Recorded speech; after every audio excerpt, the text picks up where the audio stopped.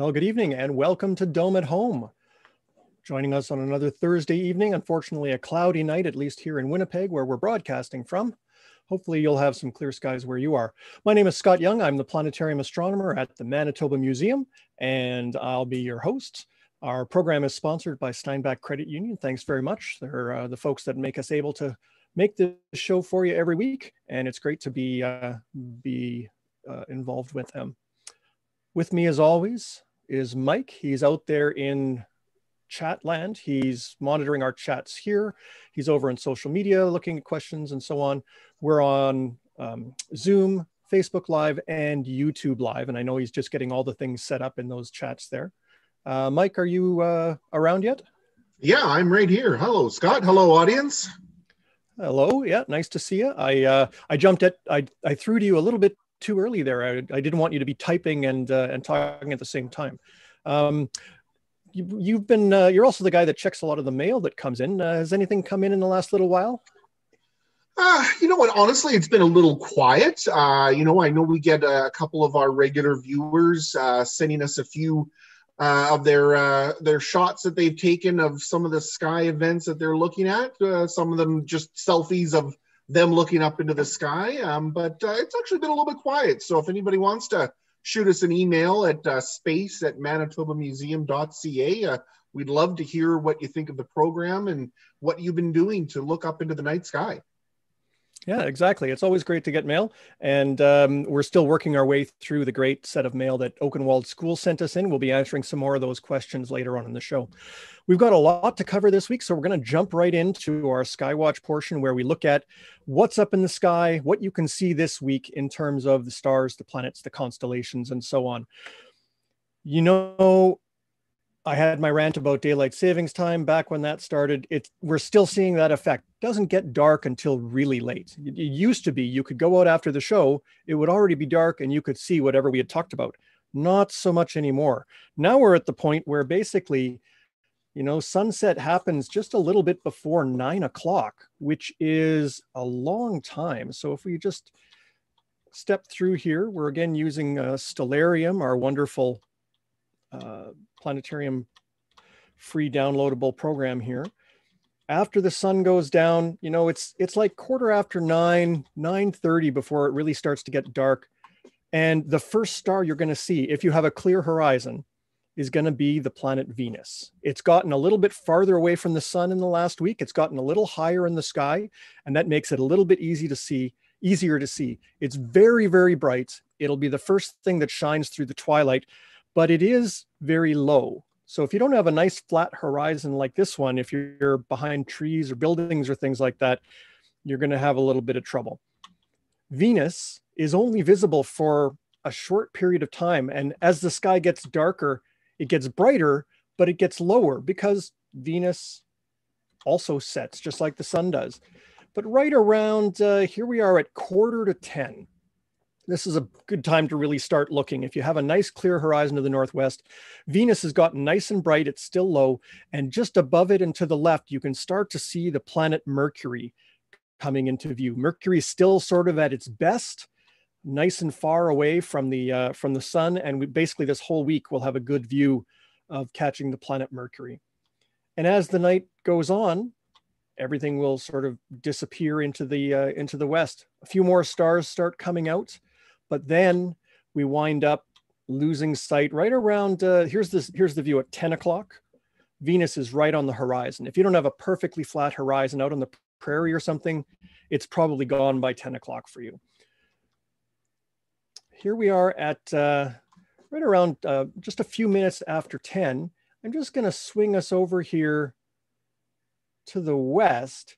While Venus is going down in the northwest, there's something that's starting to come up in the, oops, that's the wrong button, darn it. In the sort of southwest. Tonight, if you have clear skies, you will have a good view of the International Space Station. Here, I'll just reset this here, there we go. The space station basically looks like Venus, a very, very bright star, but if you watch it carefully, it's actually moving. When it appears above the horizon, it'll be moving sort of slowly because it's kind of coming in towards us and starting to lift off. But as time goes on, it will get higher and higher, and then it'll start moving across the sky very quickly. We're in a period of time where you can see the International Space Station 2 or 3 times a night, every night, usually around any time from sunset to the morning, really, but usually around midnight, there's a good pass. Unfortunately, the paths that it takes, the time that it comes over is different every single night. So if you want to know what the forecast is, like I know I'm going to miss this 10 o'clock one because it's totally cloudy here, you can visit the Manitoba Museum's webpage, manitobamuseum.ca, click over to the planetarium section, and there in the current night sky, we have not only what's up in the sky, but we've got a link that will predict when the space station is coming over for your location. It really is a spectacular thing to see. And it's cool to think that that little dot has 7 people living on it. So if you don't get the chance to see it tonight, tomorrow, next night, anytime, we've got a great time, great ability to see the station for the next little while. And Mike has just dropped the direct link to the Manitoba Skies page in the chat here on Zoom. And that will get you right to the area where it'll do the predictions for you. All right. So I'm just going to jump ahead just a little bit, because one of the cool things about the space station passes right now, usually one of them goes right overhead, and you wind up seeing this bright star-like object going right overhead. And if you've been watching the show, you know that right overhead at this time is the Big Dipper. Let's zoom out a little bit. There's our Big Dipper right in here. And the space station basically goes right through the bowl of the Big Dipper, or very close to it, at least once a night. So that makes it really, really easy to spot. I mean, it's nice and bright. It goes right overhead. It goes right through the Big Dipper. Sort of all the things have lined up to make it easy to spot. Okay, let's take a look back at our constellations. We'll go back to our view here. There we go. Off in the south, we have the moon starting to dominate the night. It's been a nice crescent for the last week or so. It's starting to get more towards almost a half moon, or a quarter moon, as we say, the first quarter. And between now and next week, we're coming up to full moon. We'll get more about the full moon, the super moon, in just a little bit. But the same constellations that we've been talking about, they're all still there. We've got Leo the Lion. The moon is right underneath Leo's tail right now. It'll head over into Virgo the Maiden next, then on to Libra. All those zodiac constellations stretched out in a line. That's where the moon will basically be moving.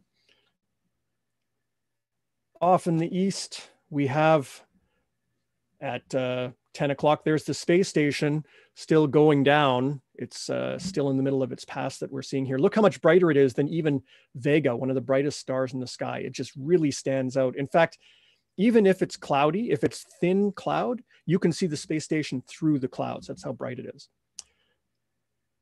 We've got Hercules over here, the Boötes, the ice cream cone. We're finally starting to be able to see Cygnus, the swan, rising up here. Cygnus is a summertime constellation. The Milky Way goes right through it, so it's a good marker. The bright star Deneb is at the tail of the swan here, and this is the swan's body, and this is its nose and beak. So its neck is sort of stretched way out, and on either side it's got wings made of these stars here. So it kind of looks like a swan maybe. It certainly is also called the Northern Cross, because if you just use these stars here, it looks pretty much like a cross as well. Back in the north, the sky is still pretty bright in the north. It does not get very dark in the northern part of our sky, because the sun barely goes down below the horizon before it goes and starts rising again over in the northeast. So the northern sky at this time of year, it's going to be even harder to see some of the stars, but you still have the things like the North Star always in the same spot, and then high, high, high overhead, our Big Dipper up here. In the west, we've kind of been ignoring the constellations because it's all planet action now. But Gemini, the twins, is still up there. And Gemini is still important because there's Mars still hanging on, cruising around in the constellation of Gemini. The last week, we were hoping to have a telescope night with the moon and Mars right next to each other. Unfortunately, we were clouded out, and the other two sites across Canada that we were sort of linked in with to see their telescopes instead, they were also clouded out. We'll get some telescope stuff going though. So lots of things to see just in the regular constellations, the dance of the planets. You've got those 3 planets in the evening sky plus the moon.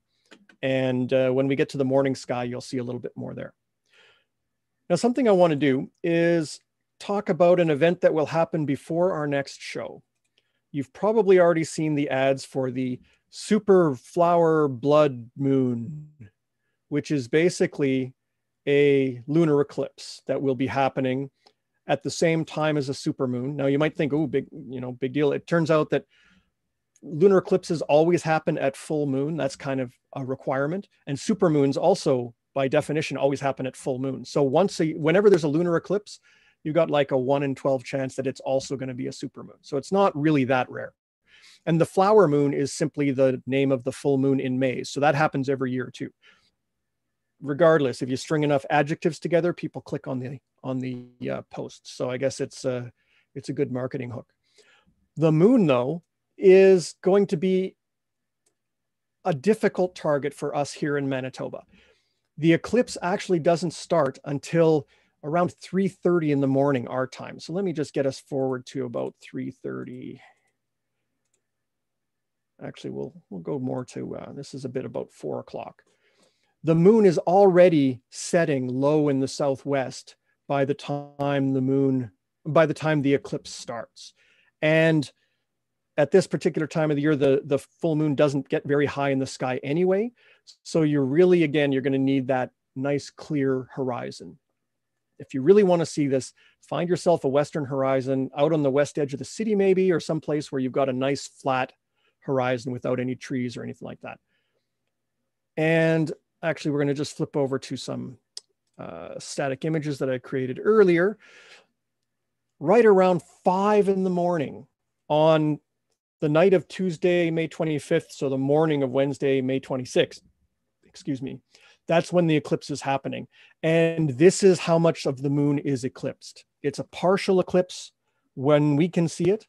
And by a little bit later in the evening, actually, let's go to a place with a better horizon. There we go. You can sort of see there's a little notch out of the left side of the moon. It looks a little bit darker. Only 20 minutes later, the moon is almost half covered, but it's also half as high off the ground. This is really close to the horizon. If there's any haze or things like that, you just won't get a good view of it. So the lunar eclipse for Manitobans, I wouldn't say it's a bust, but it's not going to be as good as some of the ones that we have had in the past. If you want to get up for it, I highly encourage you to find a good place where you know you'll have a good horizon and get there early. And I mean, the moon's always fun to look at. If you have binoculars, take them along. If you don't, that's fine too. The shadow of the moon should be interesting. What'll be cool though, is as the moon sets, it's going more and more into eclipse. And as the moon is down low, you wind up having the moon sort of get reddish colored anyway. So it could be a very dramatic, very colorful event. And here's sort of just a close-up of the shadow of the Earth being cast on the moon. That's really what's happening there. So that happens coming up this Tuesday night into Wednesday morning. I always like to make sure that people realize it's the morning, because I've had people call me the next night and say, hey, the eclipse isn't happening, because they just looked at the date. So Tuesday night, the 25th, Wednesday morning, the 26th. We're going to try and live stream it, but you know, it's one of those things that we may or may not be able to do just because of weather. That'll be over on my personal page, Scott the Skywatcher on Facebook, because it's hard to set up a big event through the museum's page. And then if it doesn't come off, it's kind of a problem. So this is just like a test. And hopefully we'll get a good view. So that's going to be coming up. Oops, that's going to be coming up next week. So probably one of the better events to watch for. There we go. Now, if you are going to be up early in the morning, the moon is going to be over there in the west. Well, over in the east, you've got some planets coming up. If you're up at 4 or 5 in the morning, brilliant Jupiter is going to be rising over in the southeast, really, really bright. And then it's also fairly bright, probably the brightest star in the area, but not as bright as Jupiter. We've got the planet Saturn. So those two planets, again, they're rising early enough. They're starting to get high enough that by morning time, you can actually get a decent view of them. We are going to be taking a good look at Jupiter today as our main feature. Mike, do you have any questions out there? I've been seeing a bunch of stuff go through in chat, so I'm not sure if there's anything coming in. Yeah, I mean, there's a couple of questions that I'm going to hold off because I know you're going to be talking about some things later. So for anybody who's not getting their question answered right away, please be patient. Melissa's asking, and I have to admit, I don't know a lot about tides and how they work, but she was asking, do you know if which I'm assuming she's talking about the eclipse, will cause a king tide or a low perigean spring tide? I'm not too sure about the terminology. Yeah. I'm not sure if you know it either. Yeah, you know, the low perigean spring tide, I believe will happen this time around, because the perigee is basically when the moon is a little closer to the Earth. That's the closest point to the Earth, and that's what happens during a supermoon. So those are the kinds of things that are associated with sort of the supermoon. It's not the eclipse itself. It's the fact that the moon's a little closer to us during its full phase. And so at times like that, the effects of the sun and the effects of the moon sort of, in this case, counteract each other. And it means that the high tide is at a low point, which is kind of a weird way to say it. But yeah, you can have this kind of effect.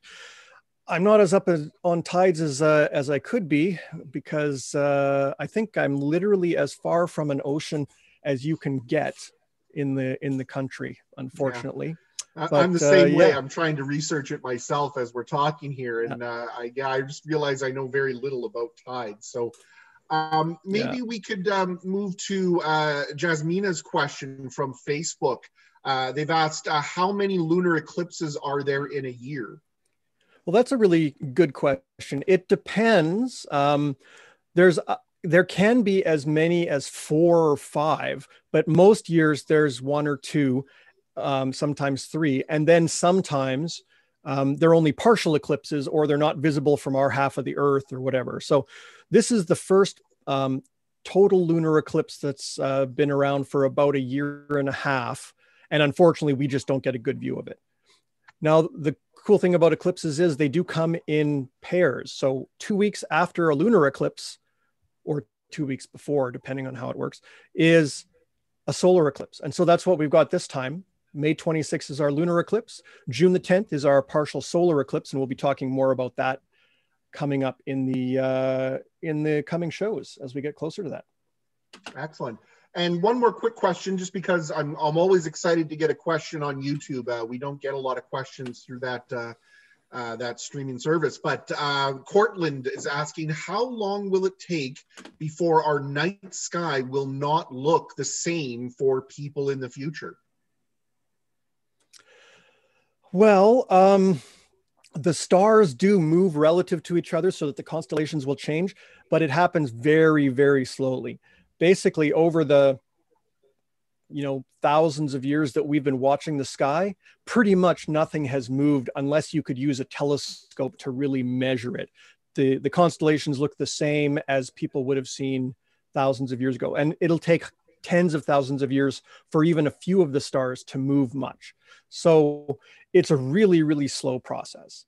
So it'll be interesting. Even now, people don't know what a dipper is when we talk about the Big Dipper, because we don't have well water, most of us, anymore.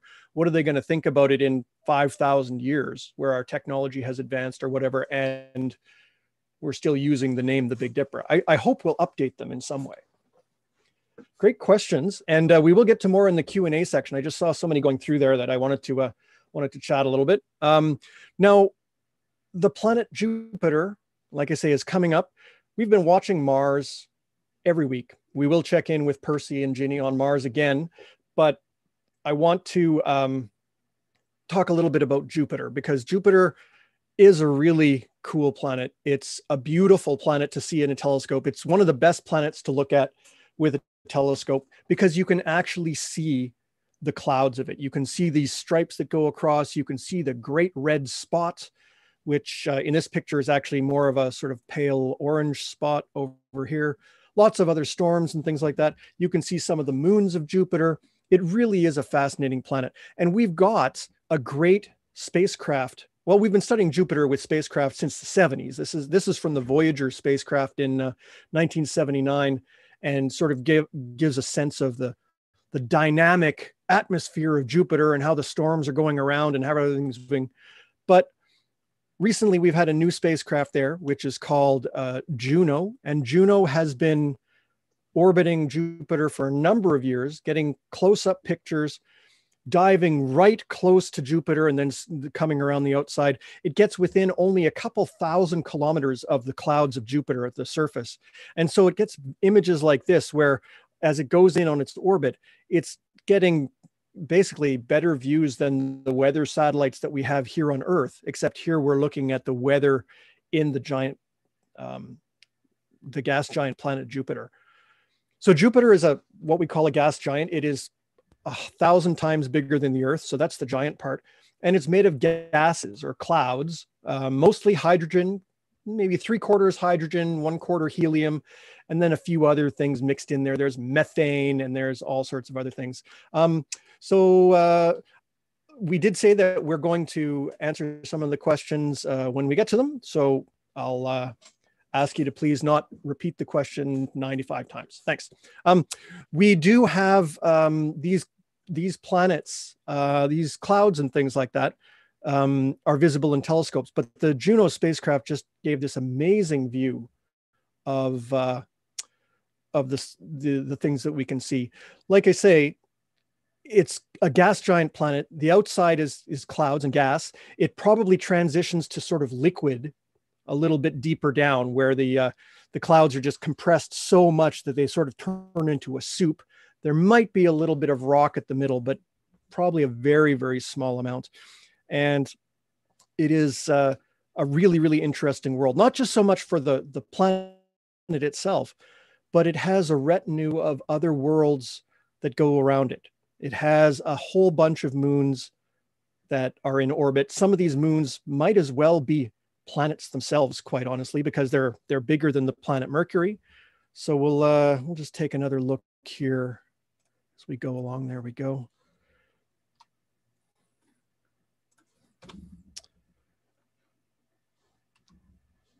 There's our great red spot close up from the Juno spacecraft. It really is. It's basically a giant hurricane or a tornado kind of storm swirling around. It's been there for at least 400 years. Galileo saw later on in his career, not with his first telescope, but he saw it a little bit later on. And then in the late 1600s, it was seen as well. Jupiter has 79 moons, and we're just going to talk about a few of them tonight, but each one is pretty much like a planet. If these moons went around the sun instead of going around Jupiter, we would definitely call them planets. They're big, but they orbit Jupiter. This is a sort of an animation of them zooming around Jupiter. They go different speeds and so on. This is kind of the kind of view you can get in a small telescope. You can wind up seeing these moons. Obviously, this is like a sped up version, but you can see these moons moving to either side of the planet. Even in binoculars, you can see them, and they look like tiny little stars that are lined up on either side. So there's our binocular challenge. Get out and take a look at Jupiter, see if you can spot the moons. So we're going to go through the 4 moons really, really quickly because each one of them is crazy. This is Io. Io is the closest of the 4 big moons, and it is a volcano moon. It's covered with active volcanoes all over the place. These things are erupting lava. Now, here's a comparison of size with Earth, our moon, and Io. We've talked about the moon before. There's no volcanoes on the moon. The moon's too small to keep the heat going in the inside. And so that has made it very dead. There's no volcanoes, there's no activity there. What's up with Io that it's the same size and yet it's got all this volcano? Well, it's very close to Jupiter, and Jupiter's gravity can actually be a heat engine and melt the inside of Io and squeeze out all these volcanoes. Europa is probably the moon that gets the most press. It is an ice moon, totally covered with frozen water.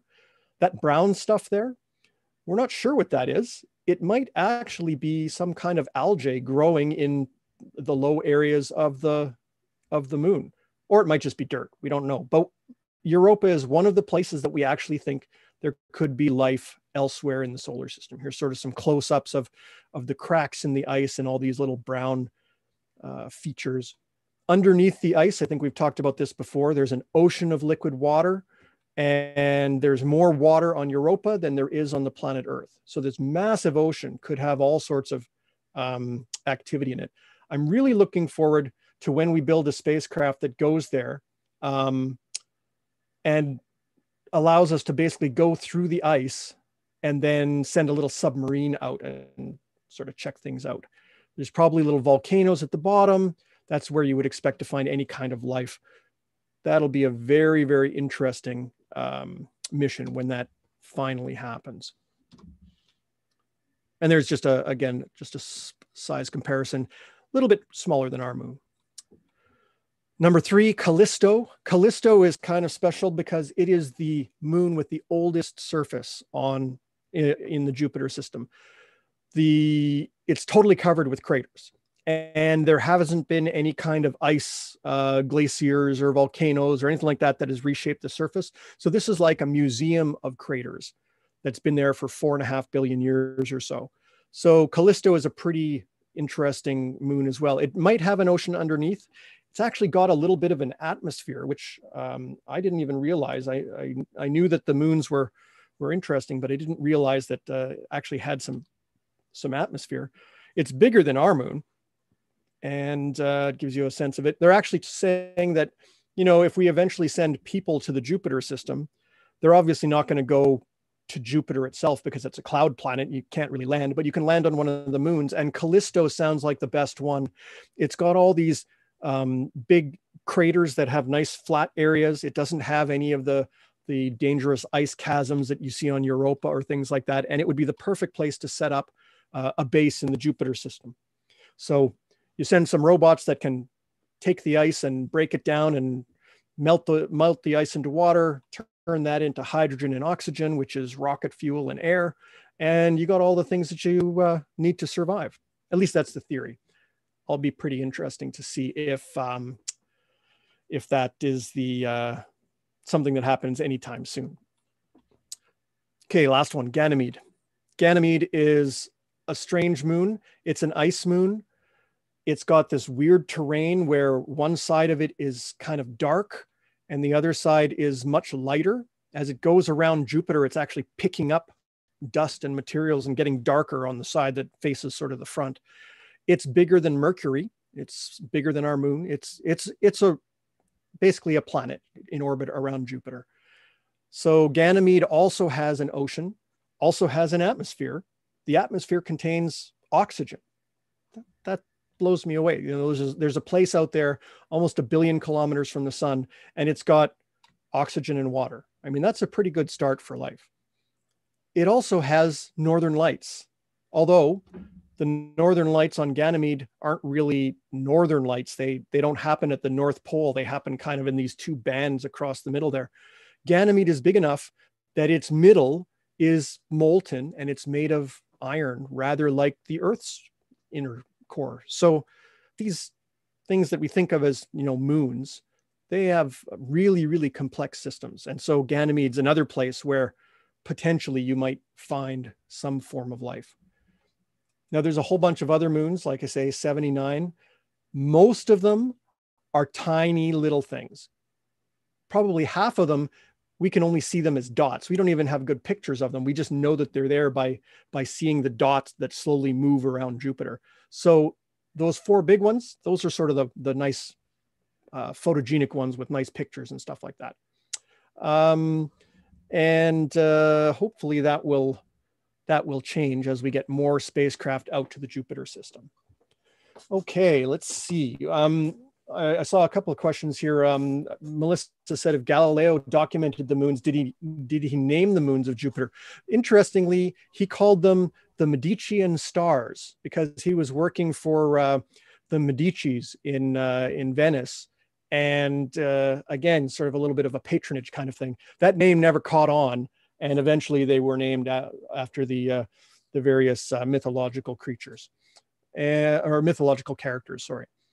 And then the Brooke was asking, do any of the moons come close enough to collide or anything like that? No, not so much. They're all in pretty stable orbits. Anything that was gonna collide has already collided in a long time ago, because the solar system's been around for 4.5 billion years, and we've only been watching really for a few hundred years. So it is definitely just a small snapshot. The odds of something happening right now that isn't stable is really rare. And let's see, Lucy just asked, are the northern lights less extravagant because it's so far from the sun? The northern lights on Ganymede, you wouldn't be able to see with the human eye, unfortunately. They happen in the ultraviolet, and so you wouldn't see them at all. We can detect them with spacecraft, but unfortunately it wouldn't be a nice, pretty view like we have. And the temperature out on these moons is very cold. You're very far from the sun, and you wind up having temperatures of minus 150 degrees Celsius or so. At that temperature, the water that has frozen into ice is as hard as steel or as hard as rock. So when we say that's an ice moon, it doesn't mean it's like a snowball where things are all sort of moving around. That ice is rock hard. Okay, let's see. We talked about Jupiter, and I know people are still keen on Mars, so we do have a couple of updates for Mars. So I think it's time.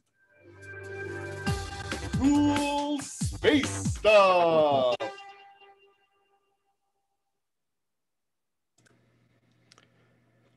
So Perseverance, Percy, and Ingenuity, the helicopter, Ginny, still doing their thing up there. There hasn't been another flight yet, but in the last week, but some interesting science coming back and some images and things like that. But they're no longer alone on Mars. The Chinese spacecraft, Zhurong, landed the day after last week's show.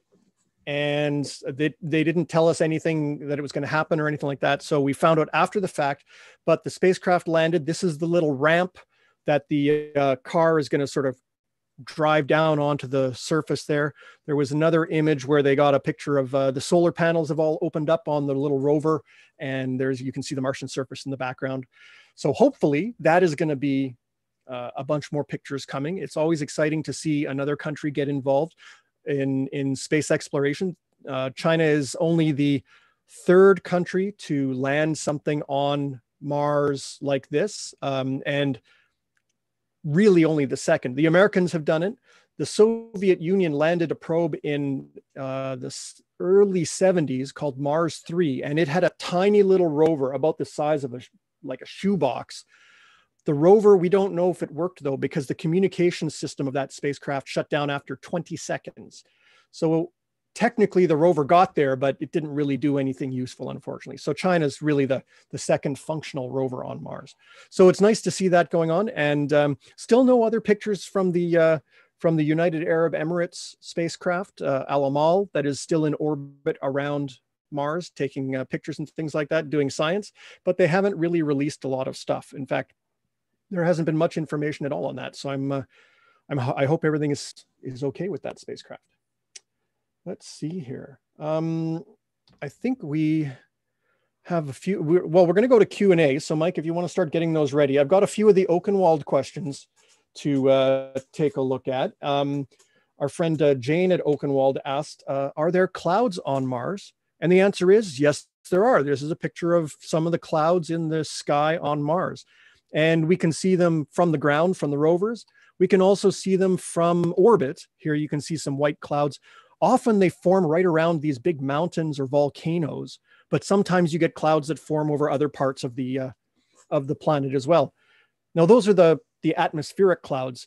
You also get other kinds of clouds that will form sometimes, dust clouds, where the wind just picks up the dust and makes dust devils that whirls the dust into the atmosphere, and you get this huge cloud of dust. So that's a different kind of thing. That happens very infrequently. So definitely a different thing. Jedediah was asking, was there water on Mars? We're pretty sure that there was water on Mars because the whole surface of Mars is covered with dried up riverbeds, dried up lake beds, dried up oceans, basically. Mars was probably half covered with water at some point in its history. All the water's gone now, though. It might have soaked into the ground. It might have evaporated out into space.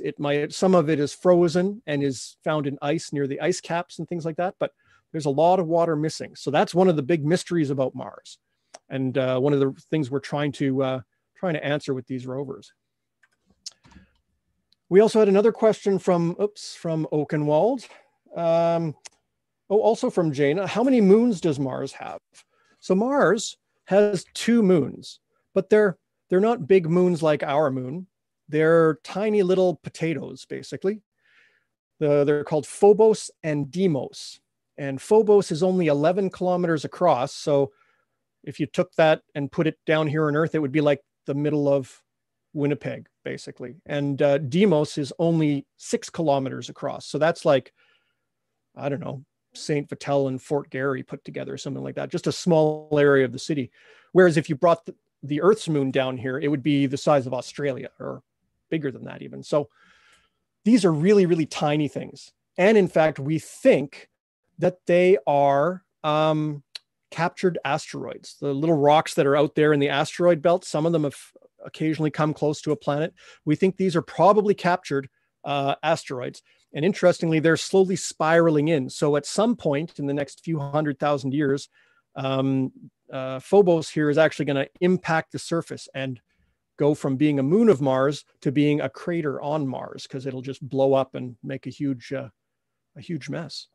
So that's another question from Jane. And then we had another Oakenwald. When will NASA start putting people on Mars? Well, not for a while yet. It always seems to be 20 years in the future. It's been 20 years in the future since I was a kid. Oh yeah, we'll be on Mars in 20 years, they said in the 80s, and then in the 90s, and then in the 2000s. And sometimes they'll bump it forward. Oh, we'll be on Mars in 10 years. But then those 10 years go by and they'll say, oh, well, we're not quite there yet. So there is really a lot of work to go before we can send people to Mars. It's a long trip. It's a complicated trip. It's a dangerous trip.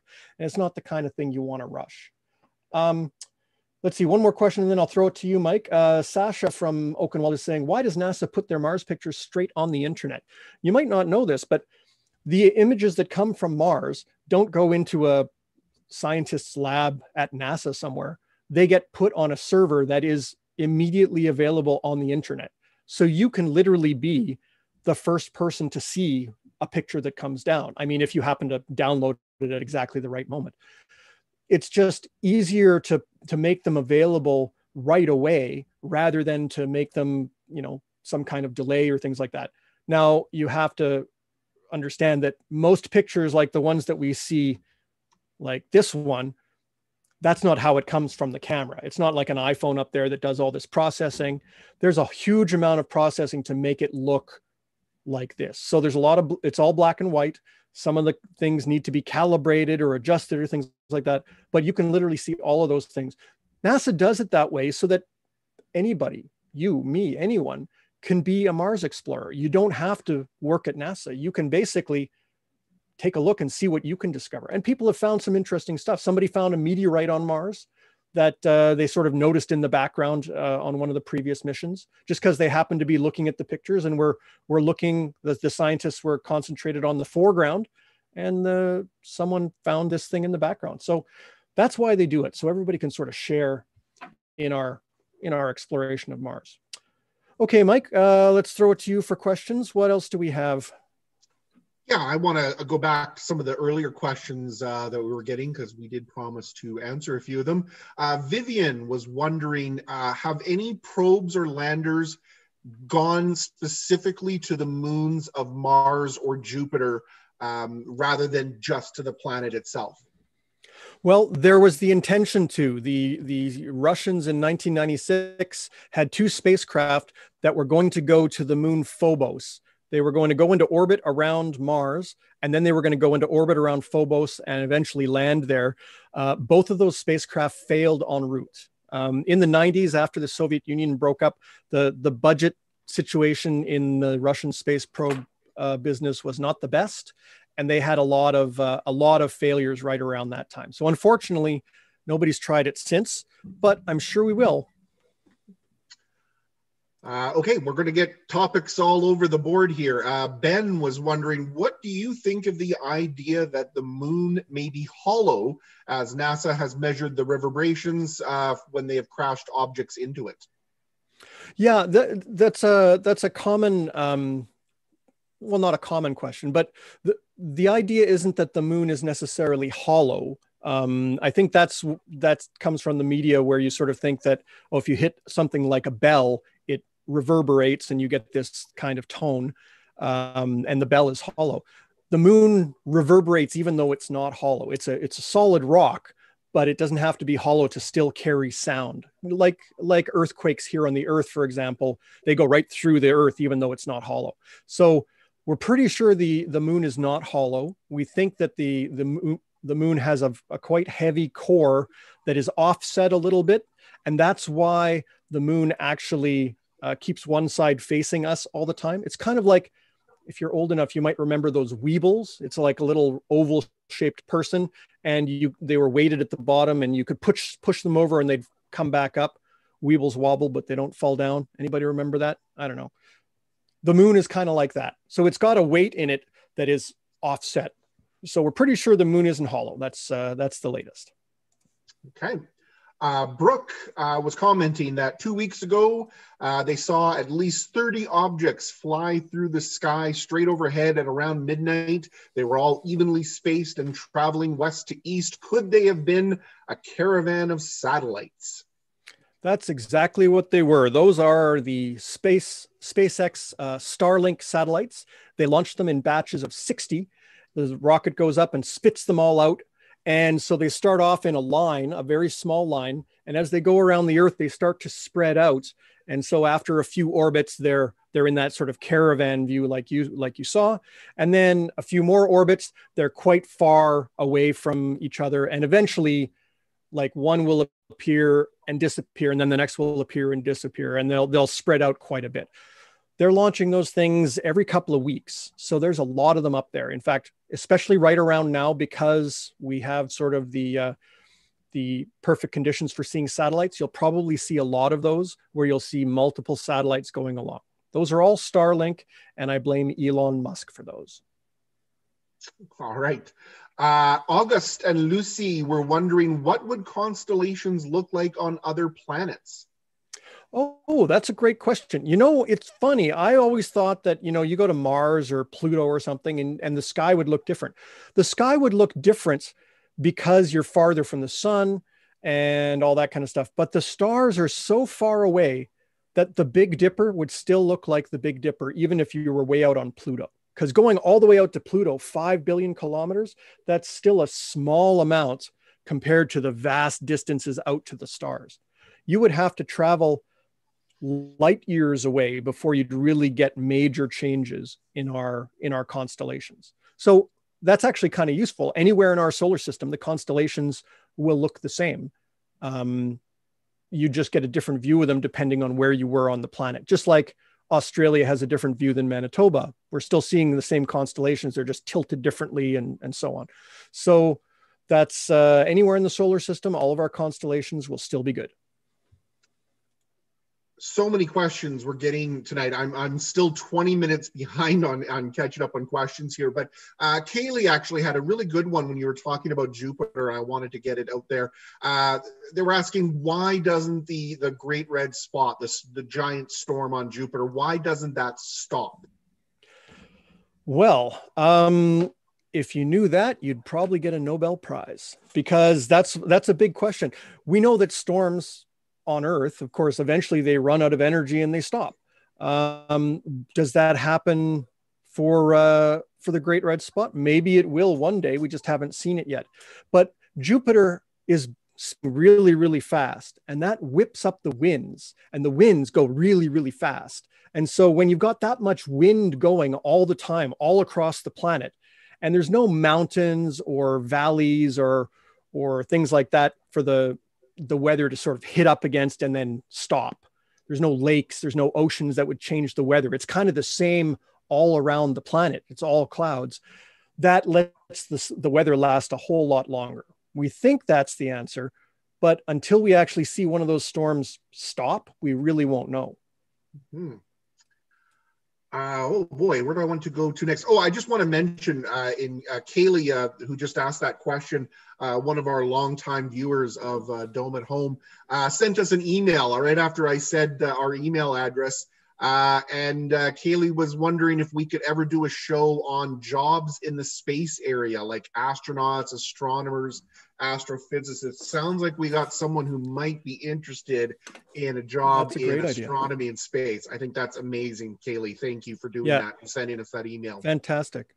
And we will either do that in a show or we will find another way to do it, because I think that's a great reference resource for people like you that are interested in doing this kind of stuff. The other thing that I could recommend is that there is an astronomy club in town that's interested in backyard astronomy. So if you don't have to have a telescope or anything like that, but they're called the Royal Astronomical Society of Canada, and once a month they have a Zoom meeting like this where they're talking about, the latest discoveries or different telescopes or all sorts of things. Once COVID is over, they have an observatory. They have a library full of telescopes that people can take out from month to month to sort of test drive telescopes and stuff like that. Fantastic group. I've been a member since I was 16, I think. And it's a great way to sort of get to know other people that know this, that are interested in the sky. So that's something to check out. rasc.ca is the website. And there's actually stuff all across. It's not just here in Winnipeg. It's pretty much every major city in Canada has a chapter of that group. So that's another resource. And I think finally, if you don't have the book Night Watch by Terence Dickinson, that's a great book. That's my go-to book for learning about astronomy and learning about how to see things in the sky, because it's a great resource. Has a little bit of everything, and it's probably good training for anybody that has an interest in an astronomy kind of career. Okay, how much time do we got here, Mike? You can give us questions until we're out. I want to keep going a little bit just because there are some great questions. Miller was asking on Zoom here, there are a lot of craters on the moon. Do we know how many craters are on the moon? I don't think anyone's ever asked me that. Wow. Short answer, I have no idea. And we do know that there's probably 3,000 or 4,000 craters that you can see in a telescope from Earth. But there's way more than that. We can only see things down to about 1 kilometer across. So anything smaller than that, smaller craters, we just can't see from here. And when the Apollo astronauts were there, they found craters that were all the way down to like the size of a dinner plate. Every time something hits the moon, it leaves a crater. Even a tiny little piece of dust would leave a microscopic crater.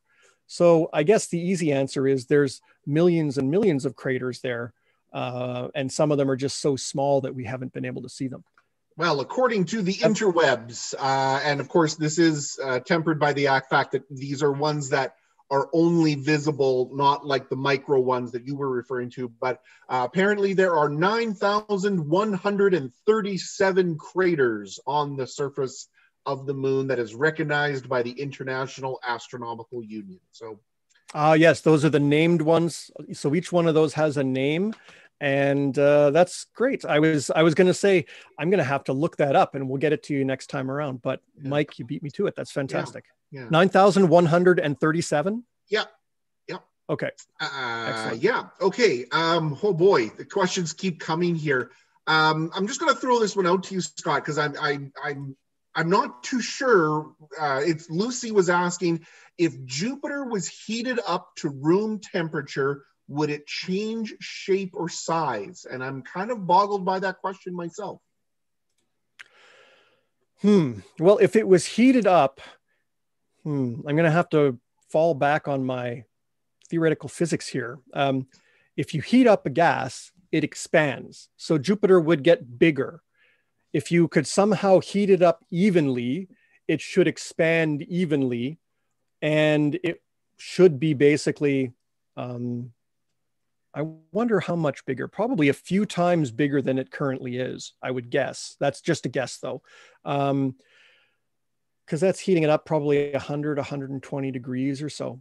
But it should maintain its shape.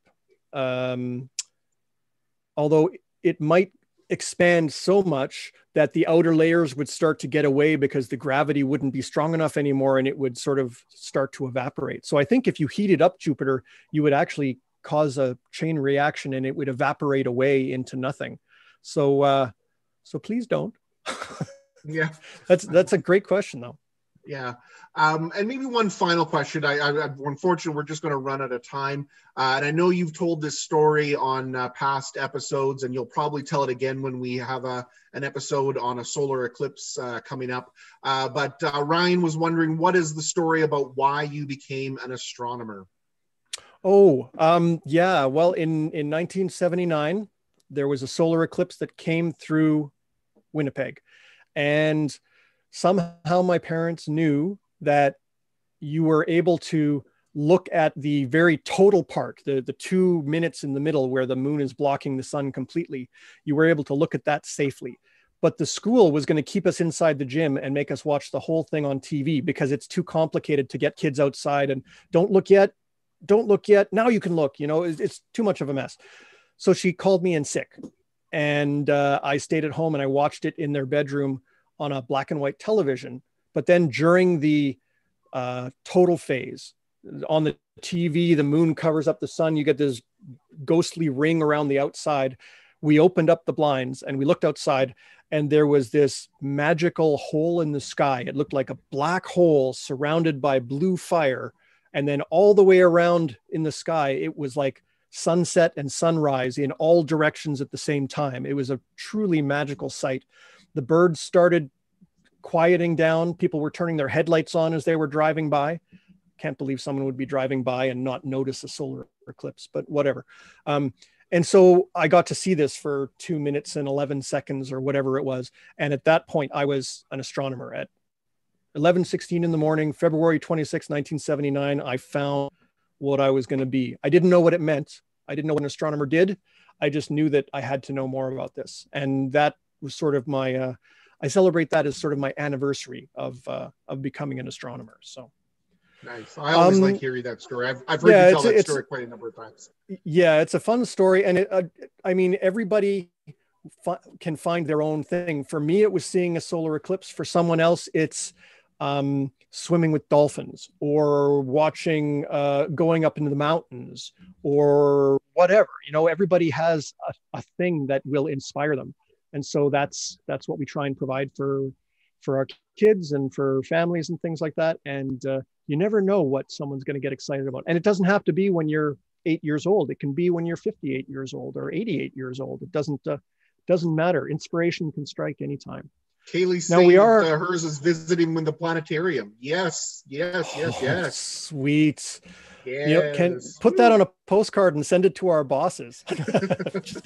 Yeah, it's really gratifying to hear that this kind of stuff happens and that people get excited, because that's really why Mike and I are doing this. So we will get out into into Facebook land and YouTube land and answer a few more of the questions. I know we didn't get to all the ones on Zoom. We just got overwhelmed. We were up over 100 people in Zoom today, and then all the Facebook and all the YouTube. So great questions. Bring them back next week. We'll be in next week. We'll be looking at the summer triangle. We're gearing up for summertime. And we'll also hopefully have some pictures of the lunar eclipse, which will occur the day before our next show. Plus, of course, Skywatch and cool space stuff and any other things that happen. Thanks for joining us. Thanks for coming out. Again, thanks to Steinbach Credit Union for sponsoring the show. Mike, have a good week, and we'll see you next time around.